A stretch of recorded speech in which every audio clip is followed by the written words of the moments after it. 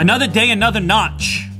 Or, in this case, lack thereof a notch, a more beautiful, presentable notch. I think they're calling it like a teardrop. This is the F9 Pro, and it has a notch on it reminiscent of the Essential phone. Maybe even a little prettier than the Essential phone. That's right, I said pretty. And of course, the whole goal of this is like every other notch to increase the screen to body ratio while maintaining a position for the forward-facing camera. I actually, at first glance, I kind of like this implementation. It's reminiscent of, you remember the movie Never-Ending Story? The princess, she has the crown that kind of comes down in the center. Now this type of notch, I think it's the first time I've seen it outside of the Essential phone. It's gonna start popping up on more devices. I think it's kind of a nice compromise. If we're gonna have a notch, let's make it as small as possible. This is a kind of mid-range device. The price is gonna be somewhere around 300 bucks when adjusted for the US dollar. This one is 6 gigs of RAM, 64 gigs of storage. If I turn, the camera's 16 plus 2 megapixels and then 25 megapixels in the front. It's a 6.3-inch display, LCD display, no OLED love at this price point. 3500 milliamp hour battery with VOOC fast charge, which they claim can give you like 75% battery life in about half an hour. There's no Snapdragon in here. The processor is from MediaTek, so keep that in mind. This one also happens to be made in India. They've included a case. Ooh, that's a really different color setup there. Whoa, check that out. Whoa, magenta to red. That is different. Fingerprint scanner is where I like it, on the back here. The SIM card tray, which I believe is dual. Whoa, okay. Dual SIM and storage. 2 SIMs and storage all at once. Oh, that's really weird. It's still micro USB. I'm gonna boot this up. I think this type of layout should be adopted by other manufacturers. Yes, you have to have a forward-facing camera. The motorized stuff is a little iffy. People are wondering if it's going to be reliable. This might be a kind of compromise where we have a notch, but it's not very big. We have the USB cable. You can see it has the VOOC identifier on there. A headset reminiscent of some other brand of headset. I'm hoping this is a speedy fingerprint scanner.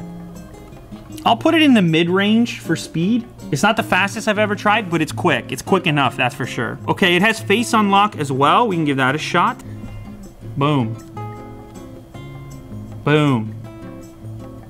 Boom. It's pretty nice. Is it as secure as some of the other face unlock technologies? Probably not. It's just a forward-facing camera as opposed to infrared or something like that. This gives us our first glimpse at the display. It is LCD, as I mentioned. Very minimal. In fact, if you compare this to like an iPhone 10 or something, this is almost non-existent. Can I get an iPhone 10, in fact? So you tell me which one you would prefer having. The notch on the iPhone has a lot more tech built in, and the face unlock should be more secure because of that. It's nice to see something a little bit different, even if it doesn't pack all the identical features of the iPhone notch. Let's launch a video so we can see what happens with the notch. It bites into your display a little bit. Kind of elegant, actually. And of course, if you pinch out, you get giant bezels, but most people are gonna watch like this. The whole phone actually feels pretty high quality, and at this price point, that's kind of a big difference when compared to something like the Pocophone. The Oppo device here is going to feel a little bit more elegant, and most people, I'd say, if they pick them both up,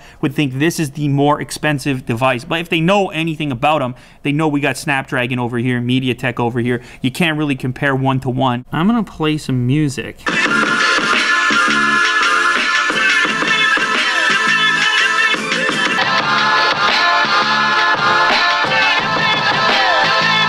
Yeah, I would say the Pocophone has a little more low end, possibly a little more volume, but there seems to be a little more clarity on the F9 Pro.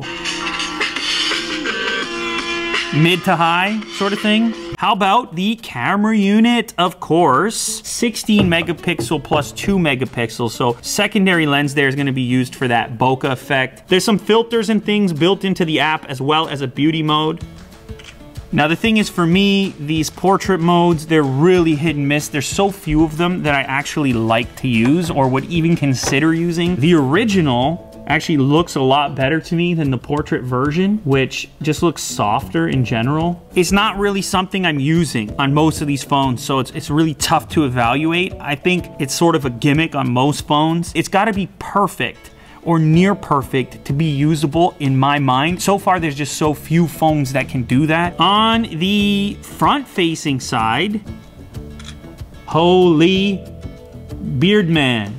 Yes! Holy smokes, all these cameras are getting better. It is so hard for me to just grab one of these now and have it absolutely suck. Like, that's not happening anymore. We used to have some real crappy front-facing images. And rear-facing for that matter. Blur, you can't get a good frame. That's not the case anymore. Man, we are seeing some improvements at all aspects. It's a cool device. The story is, of course, the notch here. I know, though, it's gonna be tough to pick this one up because the Pocophone exists with the Snapdragon 845, and you're like, what am I doing? I get it, it's a pretty phone, Lou. It's all looking good, I get it, Lou, but I need the guts. Myself, personally, I'm not using the infrared face unlock anyway. I don't need all those sensors up there. I'll take a nice fingerprint on the back. If you're heavy on the face unlock, you're gonna have an alternative point of view. Nonetheless, this is a nice looking form factor, a nice screen to body ratio. And what is this color called? Sunrise Red, ladies and gentlemen. Sunrise Red. That's a fingerprinty sunrise. The whole premium feel, the whole glass phone thing, like, oh, but it feels premium. I don't know, how much value can you put on that? I've been using this Pocophone for how long now? It's like, at no point am I like, man, I missed the premium feel. Like, that doesn't cross my mind. I'm just like, I'm using it, I'm living. I'm out here living, guys. And in fact, I gripped this one nice. How does it come back to this phone? Follow up on this phone coming up very shortly, all right? Don't miss it, subscribe. I got a lot to say.